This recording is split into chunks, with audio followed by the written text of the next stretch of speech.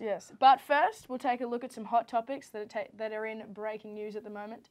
And to help us this week, we are joined by Derham Groves, who's part of a new exhibition at the University of Melbourne's library, looking at the back at the 60 years of Australian television.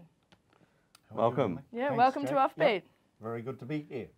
Yeah. Now, 60 years of TV, that is a lot to cover, and there is, of course, an exhibition going on at University of Melbourne where you teach architecture. Correct. Tell us a bit about it. How did it all come together?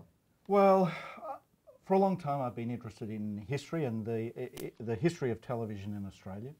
And of course 60 years this year with television, and it's something that's important that really needs to be celebrated. So also at the University of Melbourne is 400 years of Shakespeare, but I think 60 years of television beats it hands down. Trumps it for sure. Well, we got Bert and Graham and Don and all the greats. Well, exactly. And for the opening, we had Ron Blaskett was there, and Susan Gay Anderson, these TV stars from the Tarak show, which of course, look, the look back at 60 years is pretty quirky. It's my kind of personal look. So the sorts of things I'm interested in and the programs that are represented are those that I experienced as a kid.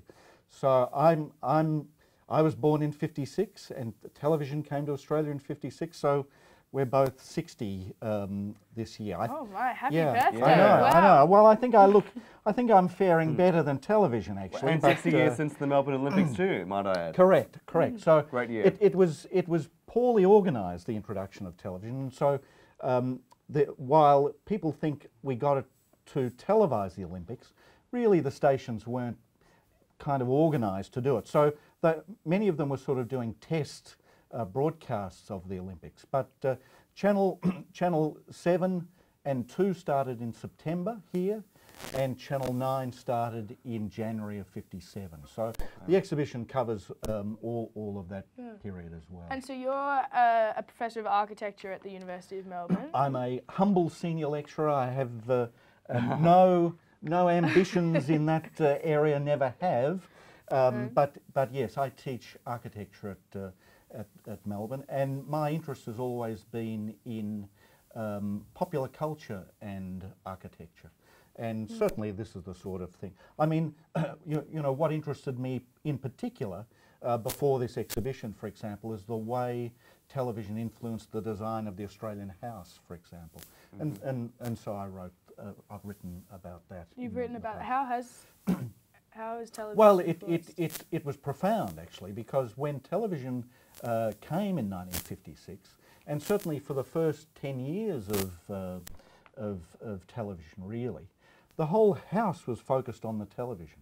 So we had things like TV chairs. So a TV chair is very lightweight and a bit lower than a normal chair, so that your eye was in line with the screen, for example. They have TV lamps, so people were frightened that, you know, the glare of television would damage your eyes. So you had these sort of indirect lighting.